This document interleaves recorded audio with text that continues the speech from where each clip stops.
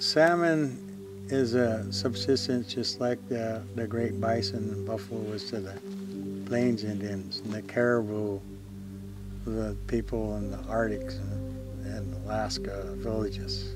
It's a food that's, it's a sustainable resource and a great deal of protein. You have birds, you got bears that all love salmon. And they bring so much into culture and life.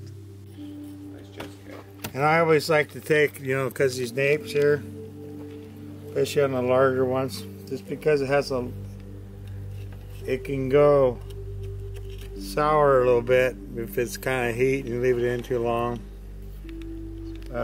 What our people called was catiche. Smelly.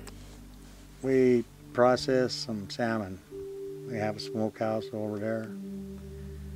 And we strip salmon, we season it, and right now it's underway. And it's like I use it for not only for a traditional meal. You can have fresh cucumbers, smoked salmon, some acorns from the trees. It's all together for sustainable living.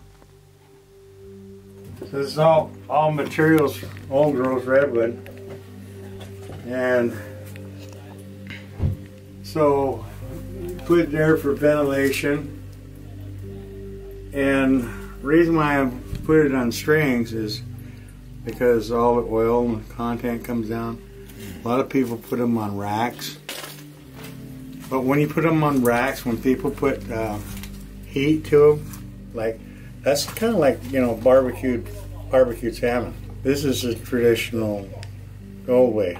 Way back in the day, when it was fishing season, they would make their smokehouses on the river bar with brush, the willow.